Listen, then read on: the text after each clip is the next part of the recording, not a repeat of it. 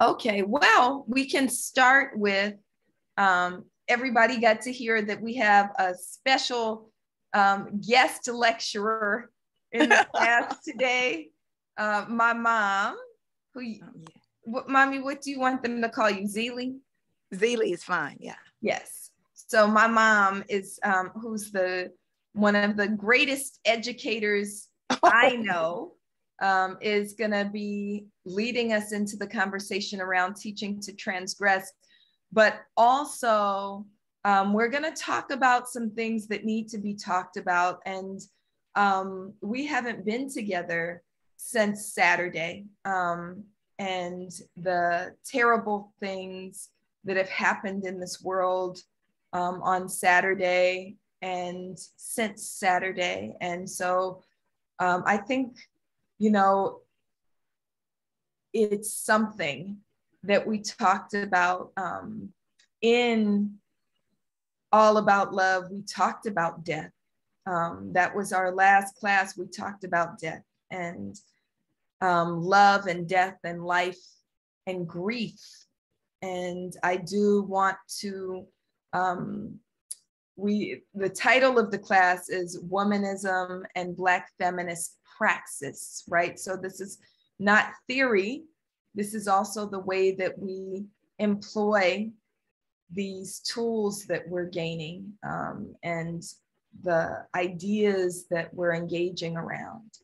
And we're going to be engaging with some of that and employing some of that, and not just reading books, but also thinking about and allowing it to shape the way that we move in this world. And so we will deal with grief and mourning, and we'll begin with some of that. But before we get to all of that, we're going to start the class the way that we always do, which is our land, labor, and life acknowledgement. And I want us to, I need screen sharing privileges. All right, you should have it now. Thank you. And so we'll start with that, with the land, labor, and life acknowledgement. Now you get to see what we're doing for the whole class.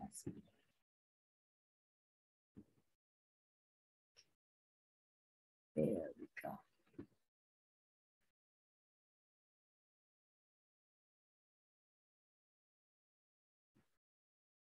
All right. So teaching to transgress is absolutely going to be what we're introducing today. And we're beginning with our land, labor, and life acknowledgement. And I think that in the time that we're in, it reminds us why we should always acknowledge the land, the labor, and especially the life, the lives that built this country and the spirits that continue to demand that our lives are dedicated to greater freedom and justice. And so if you can, and we want to remember that this entire class is voluntary, right? So we want to invite you in to participate in this land, labor, and life acknowledgement. If you're able to and willing, please put both of your feet on the ground and your palms up in your lap and sit in a way that enables you to get oxygen into your lungs. And we're going to begin by taking a deep breath in and hold it for just a moment. Breathe out. And who can read the first slide, please?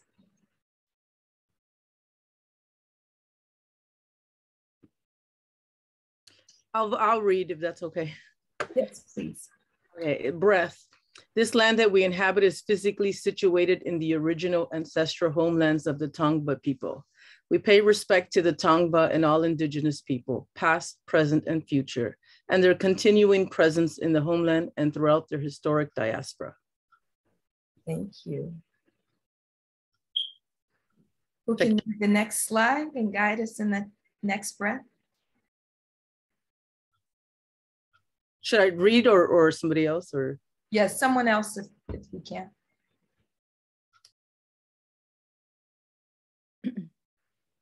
We pay homage to those who were from Africa, placed in bondage, falsely named as chattel, and forced into labor, who were called, but never submitted as such, who have all human, with an unbroken connection to the divine and to each other. We honor our African ancestors for the still unpaid labor which built what is now the Americas. Thank you. Let's take another deep breath in. And release. And who can read this last slide?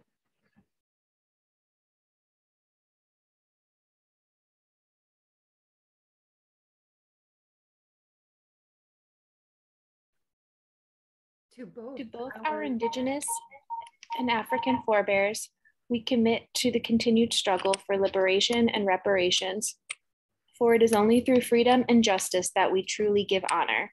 Ashe. So I'll say Ashe. Ashe. Ashe. Ashe.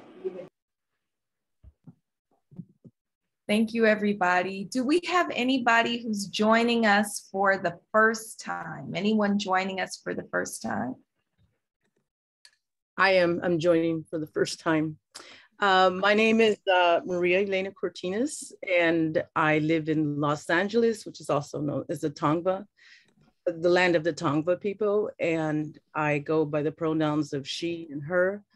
And I'm taking this class because I want to expand and understand Black feminism and womanism on a deeper level. Great to have you. Be under your study. Oh, thank you. Great to have you. Anyone else joining for the first time?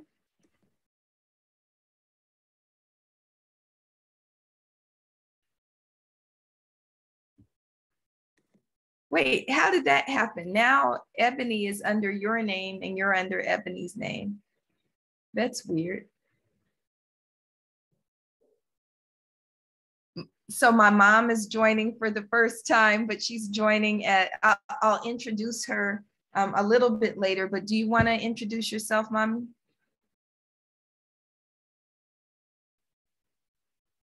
What happened, Melina, is that we switched from my hand phone to the computer, so maybe things changed there. Oh, okay. So that might be. They're both you. They're both you. So you are not Ebony Abram. No, you I'm are. Zeely. There it is now. It's showing up. I think it's showing up now. Yes. Thank you, Michelle. So do you want to introduce yourself, Mommy? Okay, I'm Linda Zeely Blackston, Melina's mom, and a former teacher, elementary school teacher. And I'm a senior, as you can see. I guess that's my identity now because I have a couple of kids and 8 grandkids, 3 kids, 8 grandkids. I love teaching. I didn't know I was going to have to introduce myself, or I would have thought of something great to say. It's all great. Huh? It's all great. Okay, you turn this off. Okay. Okay. And you're coming from the Bay Area. You're in the Bay Area. Yes, I'm in the Bay Area, right? Yes. Anybody else joining for the first time? Trying to turn this. Who is Vicky? Wait a minute. Is that our Vicky or another Vicky? Hi, this is my second class. I'm sorry. Oh, your second class. Okay. Yeah, So, but I'm still. So, you know, I saw your name and my mom's running buddies are Barbara and Vicky. And I saw you next to Barbara and thought maybe it was my other auntie, Vicky. Another Vicky. And I was like, wait, did Vicky hop on and now the whole crew is on? but it's That's so funny though, because I also run. So no, I mean running buddy, like run the streets with buddy. oh, Not run. You could go run. But thank y'all. Thank you for yeah. This is my second class. Thank y'all for making space. Thank you. Anybody else joining for the first time? Okay. So we're gonna hop into this conversation, and I just want to do a little bit of a recap for folks who are just joining and haven't been here before, but we pulled out some key ideas from the former text, the first text that we read, which was all about love by bell hooks. And there were key concepts, right? And I think the first concept was the definition of love, that love is the will to nurture our own and another's spiritual growth. Love is as love does. Let's hold that. Love is as love does. We talked about how there can be no love without justice. And then I kind of flipped what Cornel West says. He says that justice is what love looks like in public. And I said that love is what justice looks like in private. So we also have to think about our own love ethic, as Bell Hooks talks about. She talks about truth telling. We talked about beloved community, expanding her idea of friendship. And then Mommy, where we landed yesterday or last week, one of the things that we landed on is love as a choice. And we talked about you and Baba as choosing love rather than just falling in love, choosing love, and what that means for the duration when you choose love for however many decades y'all been together. I did want to, because the last chapter, one of the last chapters that we read,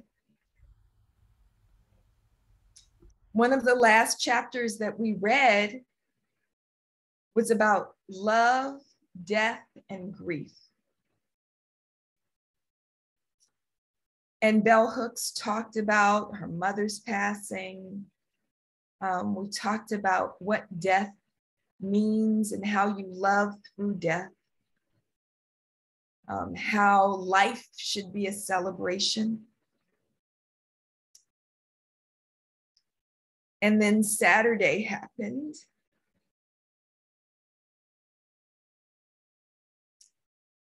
And I want us to all just pause because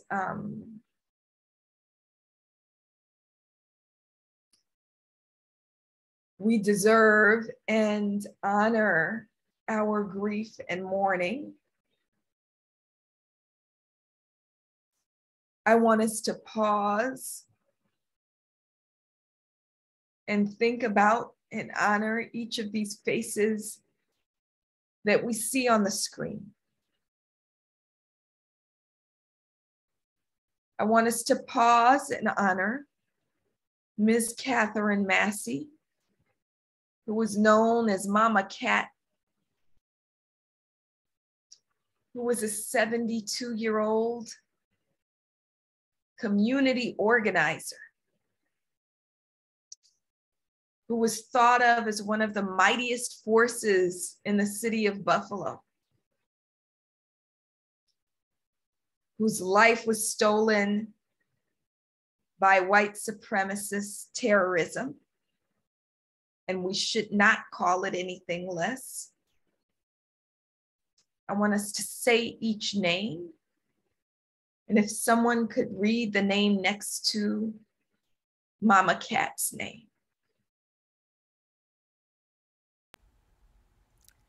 Hayward Patterson. Hayward Patterson was Deacon Patterson. Deacon Patterson used to drive people to the grocery store who didn't have cars. Deacon Patterson also, when we talk about Black community, Deacon Patterson was the first boss of one of our members here in Black Lives Matter Los Angeles. We have a member named Lester Young and Lester Powell. And he worked at, I think it was McDonald's, where Deacon Patterson was his boss. Deacon Patterson will be buried tomorrow in Buffalo, New York. And our next name, can someone say her name? Pearl Young. Pearl Young, who they lovingly called Pearlie, Miss Pearlie, 77 years old, was grocery shopping, and I believe fed people in the park every single Saturday. So was grocery shopping for the people, was a grandmother whose life was stolen. Can someone read the next name? Celestine Cheney, 65. Celestine Cheney.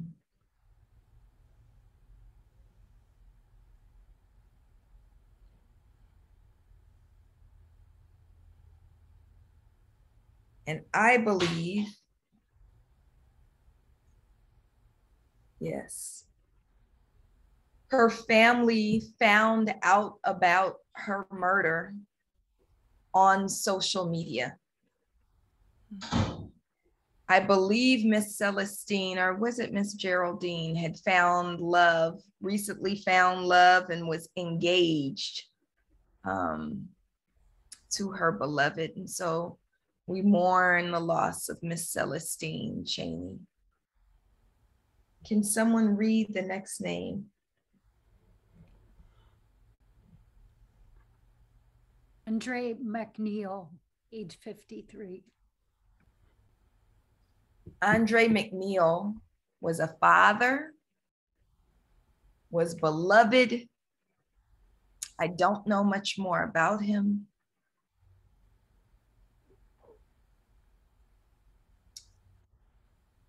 His life mattered. Yes. Ashe. Ashe. Next name.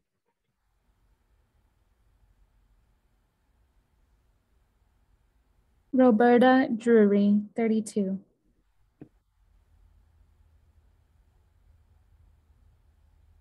Does anyone know anything about Miss Roberta? Sister Roberta.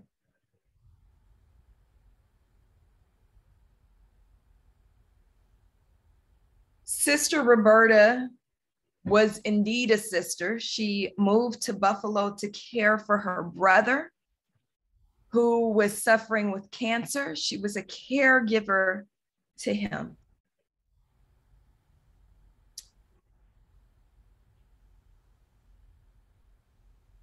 And we mourn her loss. Next name. Ruth Whitfield. How old was she? My sister was 86. Miss Ruth was 86 years old. Here's the thing. Grandmothers, we expect them to eventually pass. We expect them to pass as we're holding their hands and they share their last bits of wisdom and recipes and love and hugs and kisses. We don't expect them to pass in grocery stores at the end of a gun of a white supremacist terrorist.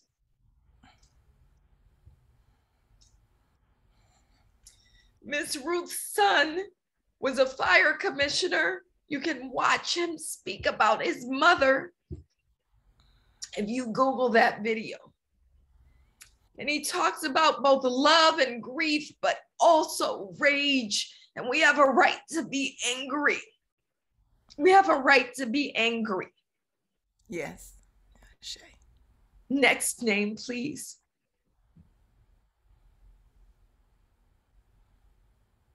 Aaron Salter, 55. So,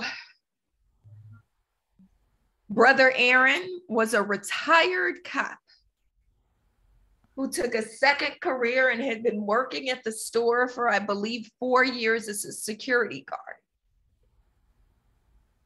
The more and more we hear about what happened in Buffalo, and I'm just going to say what I think, like I don't often. Police apparently had been reported to about this person whose name I won't speak. This young white terrorist who was seen as a weirdo, quote unquote weirdo, who was staking out the grocery store for weeks. They were called in, and the police dispatcher got mad at the first 911 caller because she was whispering because she didn't want to get killed. The police apparently showed up in a matter of minutes. 2 minutes, I think, is the report. They didn't save a single one of these lives. That shooter, that terrorist, was allowed by police to steal 10 lives and shoot 13 people. It wasn't until, by every report, that he stopped shooting that the police moved in, when he was turning the gun on himself. Brother Aaron, who was no longer a cop, who was a security guard, is the only person who attempted to physically intervene. He shot the shooter, shot the terrorist, but the terrorist was wearing full body armor, and so was not injured as a result of Brother Aaron trying to save these lives, and instead took Brother Aaron's life. So this whole conversation about this is why we need police, no, this is why we need community who loves each other. Next name, please. Margus Morrison, 52 years old. Margus Morrison. And I don't know much about him other than he was a father, stepfather, and he went to buy food for a movie night.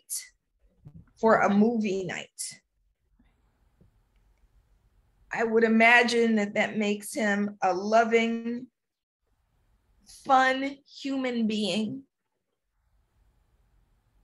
whose family loved him and who loved his family. And then the last and final name, please. Sister Geraldine Talley, 62. Okay. So it was Sister Geraldine, not Sister Celestine, who was engaged and was shopping with her fiance. And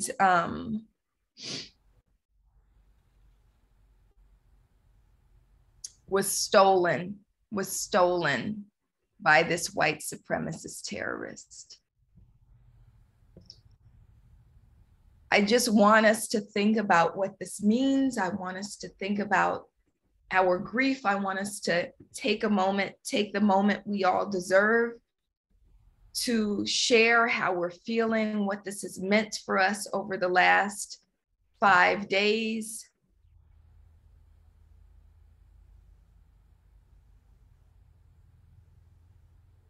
What has this meant for you? How has this landed for you?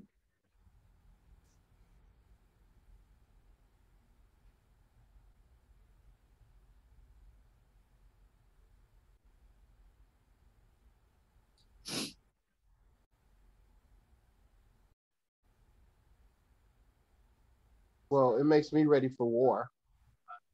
Hey, Miss Italy. Hey. What do you mean? What do you mean? Just exhausted, just like, you know, sick and tired of um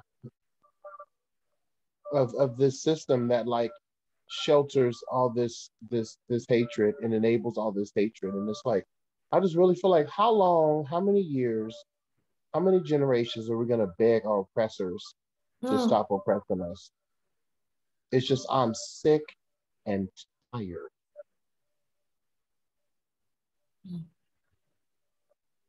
Tired. Tired.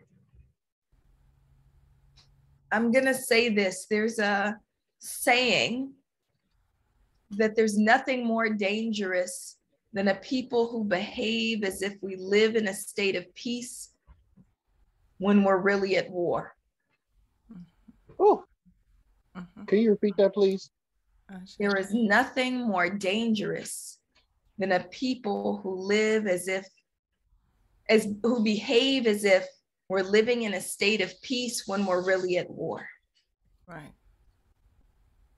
War has been declared on Black people. Yes. Yes. There's been a war on us since they stole us from our homeland. There's been a war on us. There's been a war on us there and a war on us here and a war on us everywhere we inhabit this earth. And to behave as if we live in a state of peace has allowed us to be almost solely victims. It's when we rise up that we're actually able to make demands and to shift the world, to change the world. And so I'm hearing what you're saying, Ms. Italy, is that, and I don't want to put words in your mouth, but that's how I'm hearing it. How does that resonate for you? I couldn't have said it better myself. And I think that we would be, you know, remiss to continue in this way. And that's, you know, I know I sound like a radicalist and all that stuff, but it's like, I'm tired. I'm tired. And clearly we've done the research. Clearly it's been all these, you know, hundreds of years that nothing has changed. And so it's like, at some point, you know, the definition of insanity is doing something, expecting a different result, right, and doing the same thing. Right. And like, I'm just tired. That's why I be trying to link up with the groups that is doing the radical movement, because when it's time, I'm gonna be on the front line with the last fiber of my soul, because I'm tired. Shay. Mommy, just so you know, Miss Italy, there was a whole group of people. Do you know who she is? Yes, I do. I do, and I'm thankful for her. Is that your mom? That's my mom. Oh, wow. Hi. Hi. I'm really thankful for you, and I appreciate you. And today is Malcolm X's birthday. So it's a very special day. So when you were asking about it, I was thinking about what would Malcolm X be feeling on this, you know, as we're talking about this. And I was thinking in terms of what you just said, when we sit idly by while things are going on and do nothing. This has gone on in many, I mean, all of you who know history, at least some, even through TV or wherever, you know the number of people who have sat by and watched as cultures have been wiped out off the face of the earth practically, while no one did anything. So we have to look at that and think about that. And I'm thinking in terms of, as a Black woman, I'm looking at as an elder. I could have been one of those people that she listed. I'm actually, you know, 76 years old myself. So, and I thought about what would happen with my grandchildren, my children, what my thoughts would have been, and I would have been happy to go rather than them. However, I know I have many stories still to tell. So I would appreciate, and I would feel uplifted and faithful and empowered by all of you, realizing, looking at yourself and feeling empathy, because when you were calling those names, the feeling comes into you, and you must feel the empathy. I mean, when people don't have any sense of that, they can't, and the person doesn't have to look like you. I mean, feel them, have the spirit, ask for the spirit and faith to come into you so that you know that each of us is just here. We're all just spirits moving around in these shells that we have. So it's up to us to do something. And we have to stand up. And I look around and I see the colors of the faces that are here. And I'm thinking, oh God, please give it to them. Let them become a bright light, saying no more. Because I look at your faces and a lot of times I see your faces. My face is brown. I see a lot of light complexion faces and brown faces also. But at the same time, realize that we are you. You understand? We are you. So just realize that, and you have a job, a duty. When you say that thing, it's our duty to fight for freedom. It is our duty. It really is our duty. We have to. As old as I am, I would be very much willing to stand up wherever, Sorry, we're going so long. Thank you, Mom. Thank you. Anybody else want to share anything?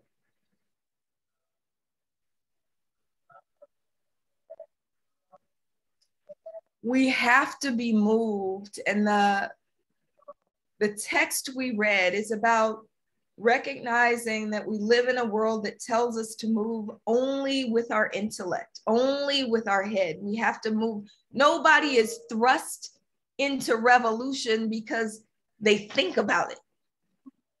It's your spirit that moves you into it. So we have to recognize the role of spirit. We have to recognize the role of our heart. We have to allow those tears to fall.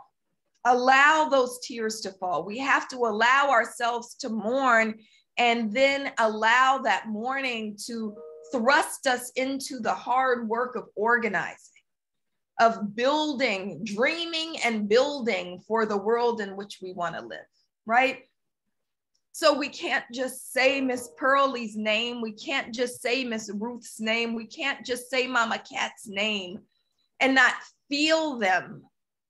For me, what I say and what I've been saying since Saturday, if you are Black, you know that there is no one more sacred than our grandmothers, And, theft of these lives of these grandmothers. If you don't stand up for your grandmother, you're betraying our people, you're betraying yourself, you're betraying our ancestors, you're betraying what the Creator calls you to do if you don't stand up for your grandmother, for our grandmothers.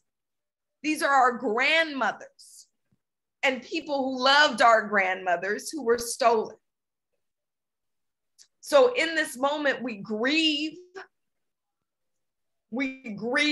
allow ourselves to grieve and to feel. We had a Black Lives Matter meeting the next day on Sunday, and one of the things that Sister Tanisha said is this world has tried to desensitize us. We must never be desensitized. So don't just see there were 10 victims or 13 victims. Say each of their names, learn all of their stories. Hear the son speaking about his mother. and feel that, because when you feel it, it compels you into action. And so we have to move. We have to move. We have to allow our hearts to open. That's what all about love is. Allow your heart to open and allow yourself to use your heart and your mind together, your intellect and your emotion together. You know, somebody to me today, I guess they were trying to insult me and said, you know, you can't be led by emotion. And I was like, oh, what a sexist thing to say, right? It was, of course, a man that said it. Can't be led by emotion. And I'm thinking, we talking about a business deal. I'm not led by emotion. That was really sexist of you. I actually said that to him. But also, why are you minimizing the role of emotion, right? Emotion allows me to mother. Emotion allows me to love community. Emotion allows me to build beloved community and demand justice. So there's nothing wrong with emotion. Emotion is something that only patriarchy wants to stomp out because they want us to submit to patriarchy, right? So, you know, we're telling people who've been most conditioned to fall in line with white supremacist patriarchal capitalism to feel that emotion and allow yourselves to be open to what it calls you to do. And so I think we have to, I know we have to, I feel we have to allow that. As I was thinking, and I almost said his name, as I was thinking about the white supremacist terrorist that stole these lives, I thought about, and some of you have seen Joe Biden speaking, and I'm sorry for talking so long, but I think it warrants it. Heard Joe Biden speaking and heard these politicians speaking and heard people on MSNBC or CNN or whatever you watch speaking and talking about, this is why we need gun control. Well, the state of New York has one of the strictest gun control laws in the country. This is not about gun control. This person would have found another tool to steal life, right? So it's not about gun control. Not that I believe that people should have assault rifles. They should not have assault rifles. But this person, we have to be willing to get to, Miss Italy said, I know I sound radical. Let's all be radicals. This moment warrants radicalism. Radicalism means getting to the root of things. How do we get to the root of things? If we say this is white supremacist terrorism, then we have to root out white supremacy. We have to root out white supremacy. I think that it is necessary. It's fortuitous that we're moving. We've grounded ourselves in love, and now we're moving to transgression and teaching to transgress. That terrorist was taught to be a terrorist, was taught to be a white supremacist. All of these systems enabled him to be a white supremacist. From the system of education, where he revealed himself as a white supremacist, from his family structure, where he told on himself and they probably nurtured his white supremacy, right?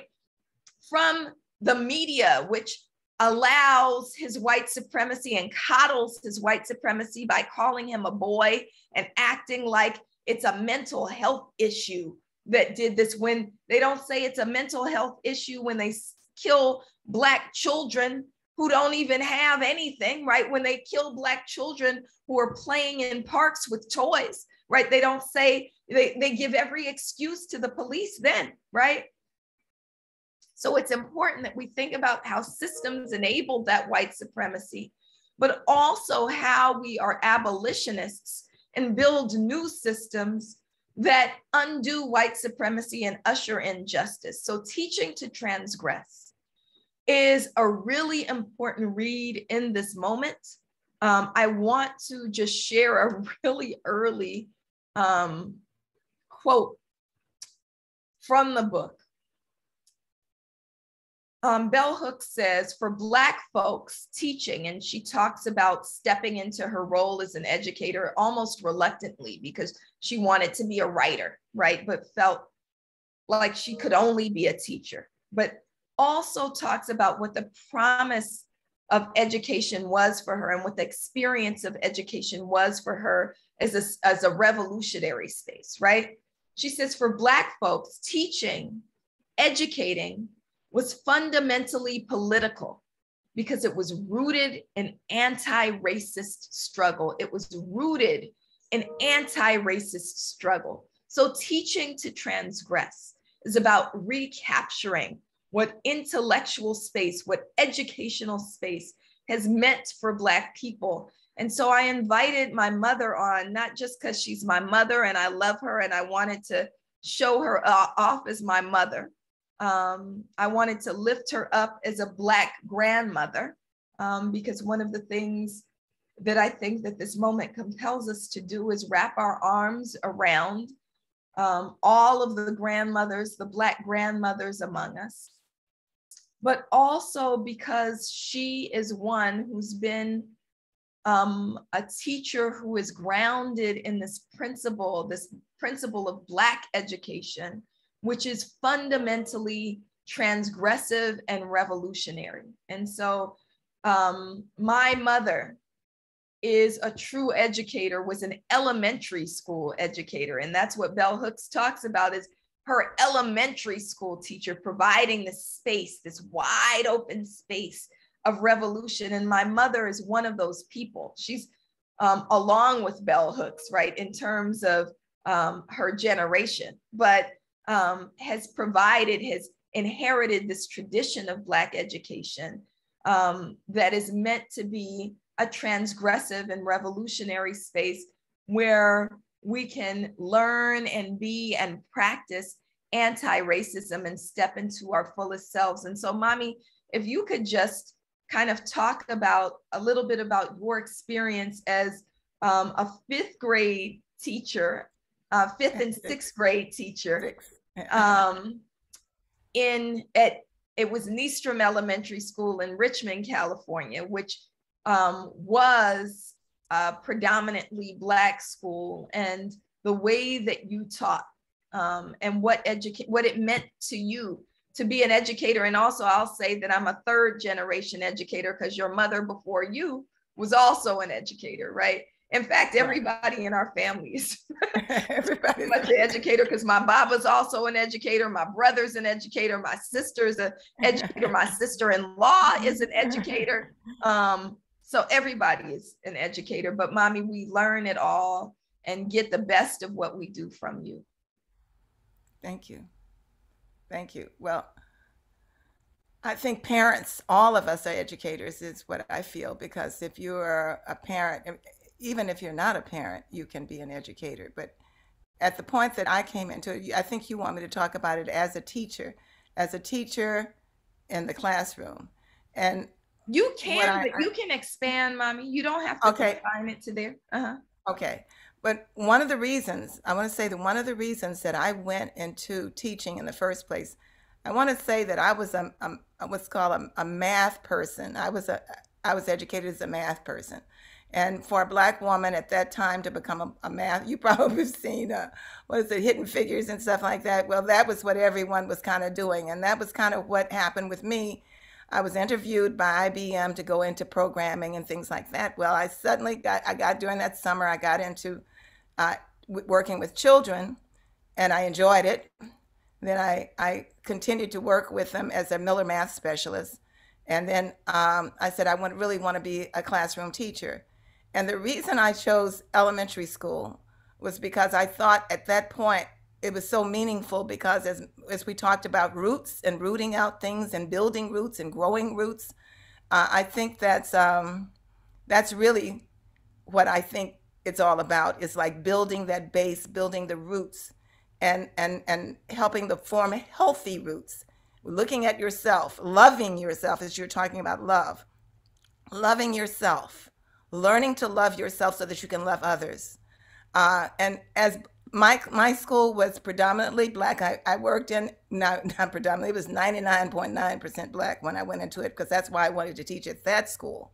I actually, talking about powers that be, when I went into education, they tried to put me in a different school because of my background. They wanted me to work with the white children, which I did work with, and they were great. They're great kids, white kids. But I really went into teaching to teach Black kids because I wanted them to have this fullness of self. And I felt that they needed to, we don't hear about our history. We don't know who we can become. We're not told that how beautiful and wonderful and smart we are. And that's one of the things, and we are some of the most beautiful, talented, wonderful people. And you have to grow that. And we have to grow that in each other. Any of you who are teachers, you know that. I don't care what complexion you are. You know that you have to grow that love of self and love of the world and love of the earth. So, so we have to grow that. So that's part of what my philosophy is, basically, is that we are all teachers and we all have a duty to teach each other. And what you've been talking about here today, Melina, is teaching each other. I feel that your job, I'm here as a teacher for you now, I'm going to say you have to go out and teach someone, because you have to teach them about what you're learning and what you're thinking and what you're feeling, because if you don't share it, it's not going to become that. I have now, maybe 20 teachers I've taught. Now we're talking about children who came from a very struggling background. They saw murders regularly in the community, okay? We would come back and every weekend after a weekend, someone had passed away. There were no grief counselors for us. We had to do our own grief counseling in my community, the one that I worked in. And these children have gone on, and a lot of them have become teachers and are doing really wonderful things in their community. So I appreciate them. And we have to know that when we pass that on, it's a super important thing, and it can change everything. And that's what Melina's talking about. If we go out there, and change, this is not going to happen the gun thing, as you were saying, is not going to we have to change this and this. We have to change our hearts and our minds. And the white children that I taught, when I told you about that year teaching them, the year that I taught with them, I had parents coming up to me thanking me. Now I have to tell you, this was in a very, I'll just say it was racist school that I taught in. In fact, one little girl walked up to me and said, "I hope you don't think you're going to take this white teacher that she had's place." And I said, "I'd never try to do that. I'm too happy being myself." By the end of the school year, she was embracing me. So it is about love and teaching love and sharing history. They have to know that we are people. The children have to know that we are people, and we have contributed to making this country what it is. We built the country. I had to supply books. We had to take them on trips, introduce them to areas that they had never experienced before, because a lot of them didn't get out of the community. Those are the things that you have to do. You have a responsibility to learn and to share what you learn. So hopefully that's what you wanted to hear. I don't know if I'm going on too long. No, that's great. Everything you say is what I want to hear, Mommy. Or most of. Not everything. Most of the time. I did want us to engage, and I realized that we're at 7:52. There's a few more things we need to get to. I do want to emphasize the book, right? Teaching to Transgress, right? Oh. Teaching to Transgress. That what my mother taught us and what she taught her students is also transgression, right? So if we think about transgression as what do you think it means when we say transgress? Teaching to transgress. Somebody quickly just offer what that means, what it means to transgress. To cross it. Does it to transgress? to transgress? Does that mean to like become, to move forward, to become something better because say what of you our just experience? typed. Cross Kind over. of, but Darnell just typed it. What you say, Darnell? To cross over. Wait, to cross over. Darnell just typed it in the chat. Darnell, you want to, is that Darnell? Oh, Damali. Is that Damali? Sorry, that's why I need these glasses. Damali, can you unmute? Oh, Najuma. Okay. Oh, it's Najuma, Reverend Juju. Go ahead. Can you unmute? She can't unmute. Okay. So she said to cross the line, to cross the line, to violate. Really, that's what you're talking about when you say transgression. What are you violating? You're violating systems that are in place that are trying to keep you boxed in, keep you within certain boundaries, right? The boundaries of white supremacist, patriarchal, heteronormative capitalism, right? The boundaries that told this man, this white man, that he should be the center of the world, right? The boundaries that empowered his white supremacy. We are teaching our folks to transgress every system that's in place. It's why Bell Hooks talks about she never wanted to be confined to the academy, why she was afraid and angry at the tenure system, right? It's why she talks about we're developing as intellectuals, but not academics, right? Because we want to feed our mind, we want to feed our intellect, but we don't want to become the system. Academic systems are problematic. Academic systems create hierarchies. Academic systems entrench capitalism, entrench white supremacy, entrench patriarchy, entrench heteronormativity and transphobia, right? That's what these systems entrench. So we have to teach to transgress. So I thought I might be going too far when I was thinking about how do we undo white supremacy? You know, I think about my own emergence, that my own emergence was because my mother is an educator in every space she is, and including like during our summers, you know, if we never dared say we don't have nothing to do, because my mother would hand us a math book, and like an 8th grade math book, we'd be in 6th grade, she'd go, here, do this. And we never wanted to do that, right? But she was an educator in every space, right? Educator for the neighborhood, educator for all the kids, right? Who would come sit on our porch as she taught them to read, right? But she was also teaching transgression, how to disrupt spaces. How do we disrupt spaces? I was also educated through Black Studies and Mr. Navies at Berkeley High School, right? To transgress, to disrupt things. And so I think about how those forms of teaching enabled me to think differently about myself and enabled me to gave me the audacity to believe we could transform the world. And I know, it's 7:56, so I can say a few more things. I know that it sounds like a lot, but I really think that when we're talking about ending white supremacy, we have to all be teachers who teach people to transgress, who disrupt the system of white supremacy in all of our teachings, as parents, in the ways in which we operate in amongst our friend circles, in our workplaces. If you really are an educator there, you know, we have to be willing to do that in every space. And I think that begins, so this is the last thing that I wanted to share, and I'm sorry if we go a few moments over time, but I did want to, why is this not working? Okay, I wanted to absolutely, can y'all see that? Can you see the slide? Yes. Yeah, great. I wanted you to see this, because I think that it's really important. And if I share this with Michelle, she can email it to you, right? Yes. Great. Here's your homework.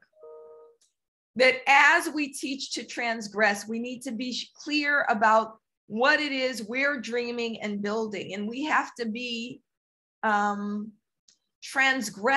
in our own thinking and building. That means visioning. And I warned you about this, that we were going to do some work of visioning, do some visioning work. So your homework is to go home, to be transgressive and steal some time back for yourself. I don't care when it is. Maybe it means that your kids got to eat fast food. Maybe it's that you took a little time off you weren't supposed to take off. Maybe you know, I don't know, whatever you got to do to steal 30 minutes, steal some time back, get into a meditative space. And after you come out of that meditative space, which should be at least, let me say at least 10 minutes, preferably 20 minutes, you should have a pen and paper right next to you, and you should write. What is your vision of the world? What is your vision of the world? Transgression means stepping over the line of what is and daring to dream, daring to freedom dream the world in which you want to live. And so your freedom dream, your vision of the world should be imaginative. It should offer an overarching worldview. It should be narrow so that it's clear in its direction. It should be agreeable, because you're going to sell this, because you're going to teach it, right? Agreeable to and within the grasp of your targeted group. It should be concise, meaning you're not writing for pages and pages. You're writing one run-on sentence, right? It should be allowable for the building of more clearly defined goals, and it should be achievable. We are going to build visions. And in our next class, we're going to share back these visions. And then we're going to talk about how we teach them, how we teach our people, all of our people, to transgress by embracing radical vision and ushering that vision into being. If we can do that, we can be a people who understand we are at a state of war. We are in a state of war. Transgression, violating what is, the willingness to step over a line, is a tool in our war, is a tool on our side. It allows us to be warriors, right? We don't have to be warriors with an AR-15. We have to be warriors with intellectual tools, with spiritual tools, with emotional tools, with empathetic tools. We have to be warriors with our willingness to teach, to transgress, to put our lives and our body on the line. We have to be daring with ourselves. We have to disrupt spaces. We have to be completely open to how we can be used to usher in these radical imaginings, these new visions, these freedom dreams, because if we don't, someone else's plan for what this world is to be will come to pass. And we can't let that happen. We can't let that happen.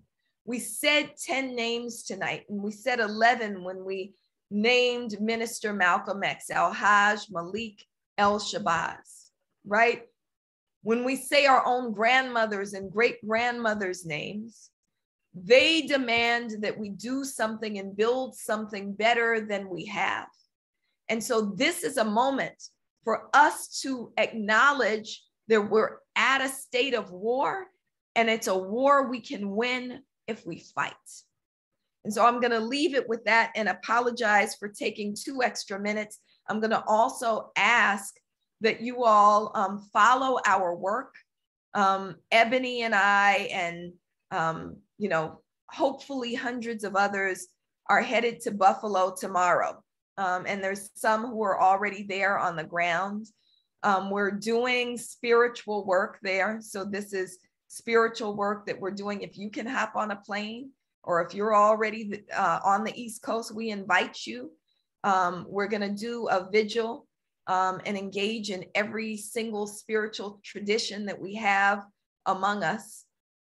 If you want to come, please come. If you don't want to come, but want to offer some energy, we're gathering at 6 p.m. Eastern time on Saturday. So if you want to, in that moment, be intentional in offering prayer and energy, please do, because that's what we're grounding ourselves in as we do work to end white supremacy and usher in justice.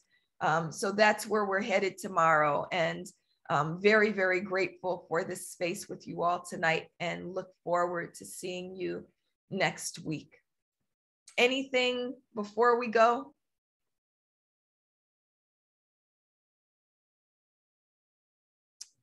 Thank you for meditating with us, Miss Italy. Thank you, Reverend Juju, for the prayers.